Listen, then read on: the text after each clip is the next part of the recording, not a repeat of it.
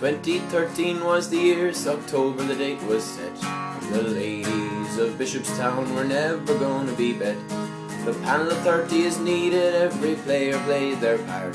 Every session was a tough one, right from the very start. Every make of bun and cake was made a few days before. The captain bakes a dozen, makes the players bake a score. Laura Bowen started and goes till Dublin she did go.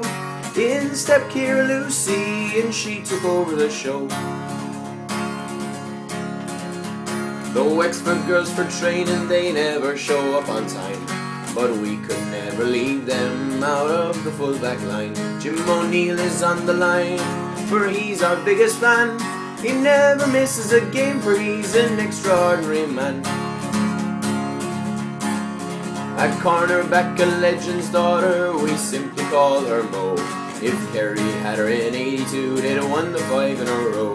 Burnsy was a footballer, you could see this with a glance. Then she decided to leave us and headed off to France. She from Murphy is a demon, forever in the net. Having her in the side, it is hard to see us bet. Aileen Clifford standing on the line, loudest of the crowds. Spotted from afar, putting smoke into the clouds. Niamh Stevens in the centre, oh she just oozes class. It's very hard to believe that she is an Aussie lass. Murphy on the left of her, Delaney on the right. Both girls are very hard to stop when they are in full flight. Finns come in for training as mucky as can be. Their father wants a doggy bag to have a bun or 3. Orla, Sarah, Ruth, Naomi and Roisin in Bishopstown Ladies to the end. Always standing side by side, for they're the best of friends. We have our trainer Dahi, who gives his feckin' all.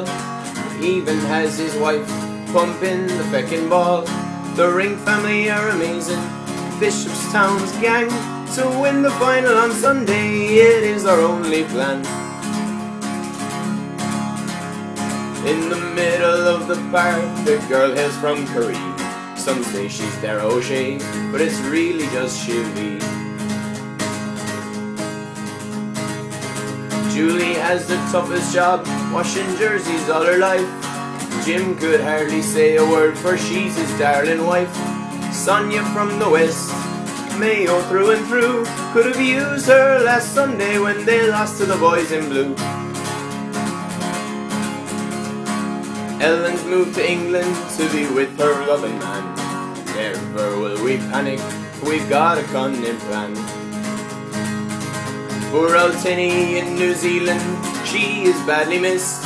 And after the county final, we'll ring her when we're pissed. Uncle Jim will say a few words, always with the hand. Go out and give your best, and ye will all be grand. The semi was a tough one, it nearly got away. But then the girls, they had a better performance on the day. The county final is this Sunday, we've beaten all the rest. Go out, one more game to go, just give it your fucking best. Hey, hands up. How long is it?